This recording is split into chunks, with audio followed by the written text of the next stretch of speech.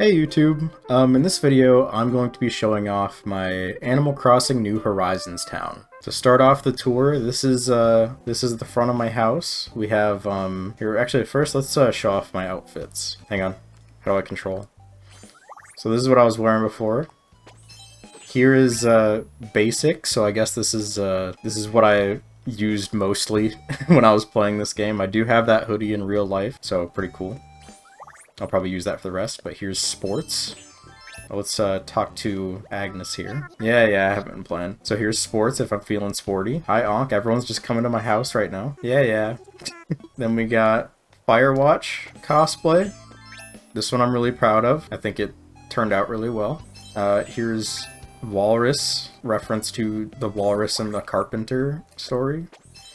Here's the Glitchmaster 7 outfit. I'll provide the creator code for us so you can get this and all of the other Little Big Planet shirts and hats in this game if you want them. Next up, we have Dustin from Stranger Things. I also really like how this cosplay turned out. Here's Handmade, which is, I just really liked these costume pieces, so I put them together. And then Cutie, which is just a cute blue dress. We're gonna go with basic today, because I guess that's what my main costume was. Alright, so here's my two flamingos in front of my house with my two blue roses. Here's JPEG Dog next to the old rocking chair out front. You can come out here and have a barbecue.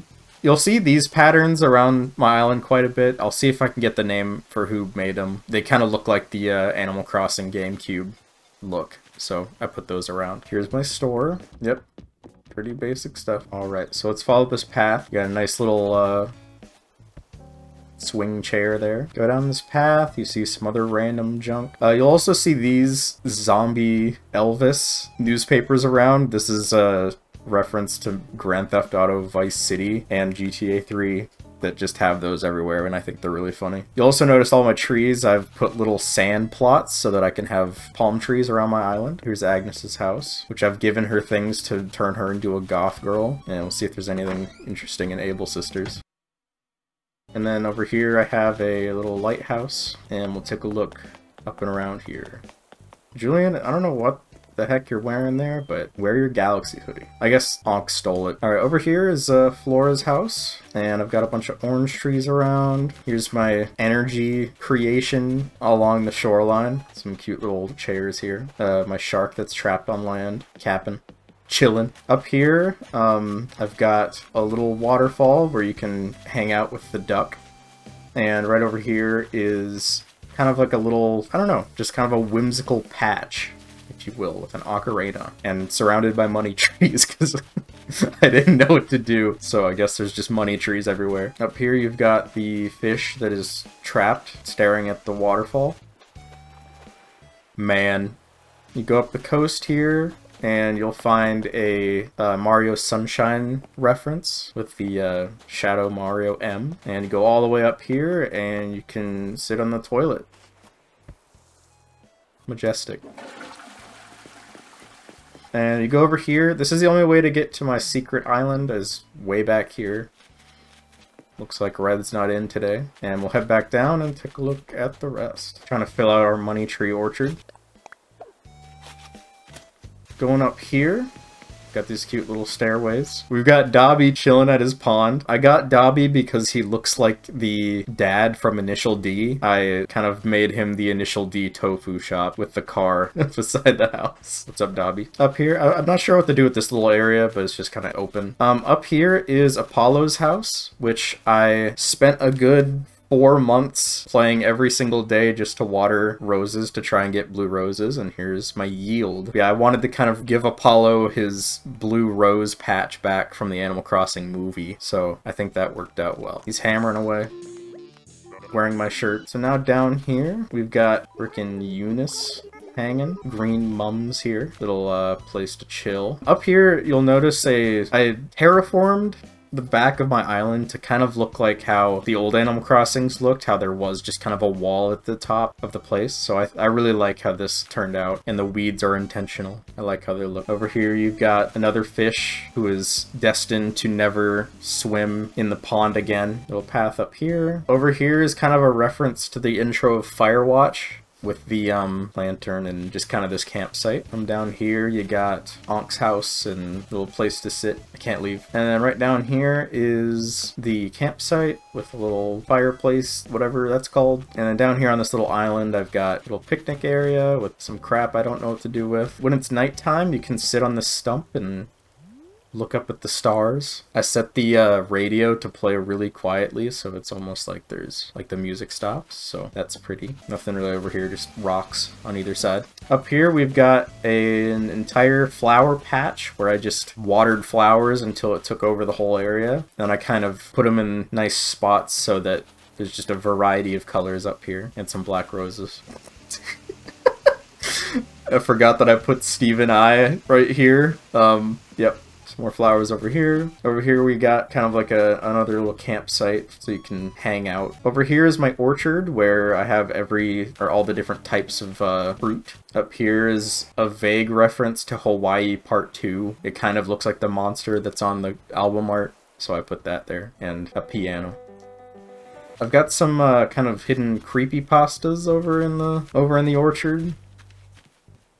Little clearing here. Here's another one.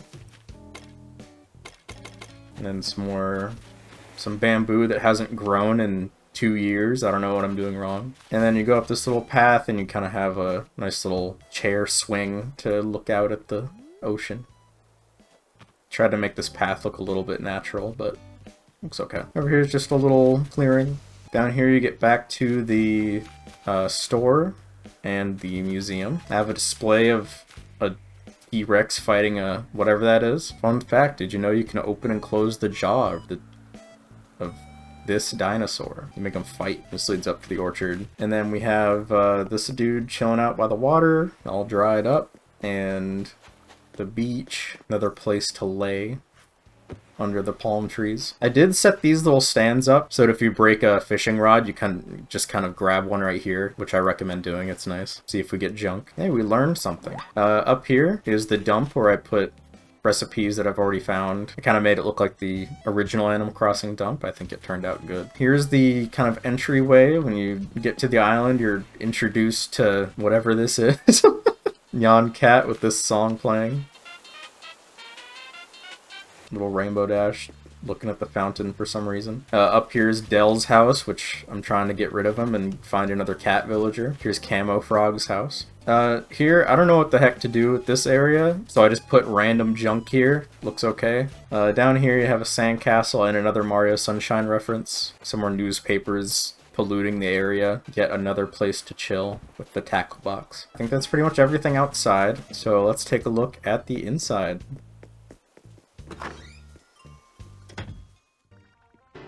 Gotta kill some bugs. Here's my cat. I like these kind of sewing stuff. I went with like a log cabin kind of look in here, so everything's kind of wood themed. I like that style a lot. Some random junk everywhere. You're telling me this TV only has composite input? I guess Ank's here. Ank's here for the tour. Yeah, big fish, scary photo of pumpkin guy. Up here. Okay, later.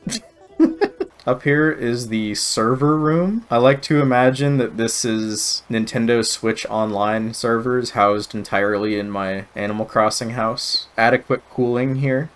Next up, I guess, is just kind of my room to the side. I just kind of put stuff that I thought looked cool. It's kind of random and not super organized, but it's there. You got the desk playing Minecraft and TV. Yeah, just kind of space stuff. Next up is the room over here. This is the moon landing recreation set.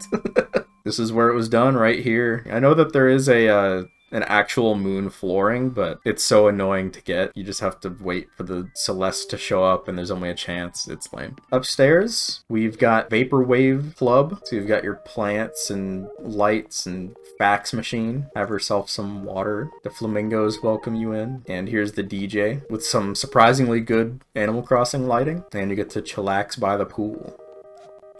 And then downstairs, we've got the arcade. Yeah, we got like a nice retro flooring here, and I've got pinball machines and arcade machines everywhere. A fun place to hang out. Play some Mahjong, play some Street Fighter, and some whatever. We'll see if I'm lucky.